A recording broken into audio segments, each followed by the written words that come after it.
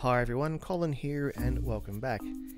Live plants can be used not just to improve the aquarium water quality, but they can also be used to improve the breeding of the fish.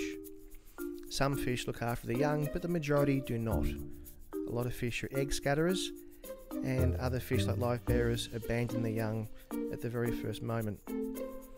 Now, live plants, if they're grown above the aquarium, such as these aquaponic flowers, they have their roots trailing into the aquarium, and those roots are forming a natural spawning mop. Now, the roots are very, very dense, and the roots provide not only a very, very good egg scattering, spawning area for the parents, but when the fry hatch, the young will spend all their time very, very close in those protected areas, and they'll be feeding. And there are naturally all sorts of microscopic food organisms which are forming in, on and around that root surface. So the roots provide protection and the roots provide food.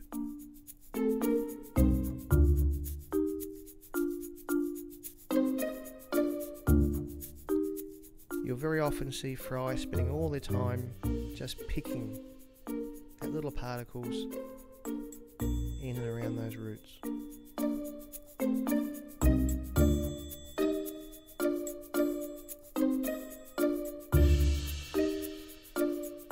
So live plants, apart from improving the water quality, make a tremendous spawning mop.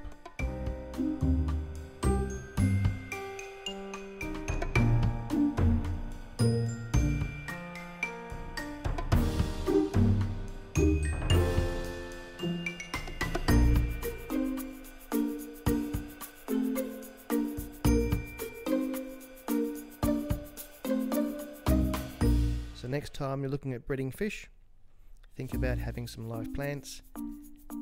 Do half the work for you. Thanks for watching. Hope your tanks are going well.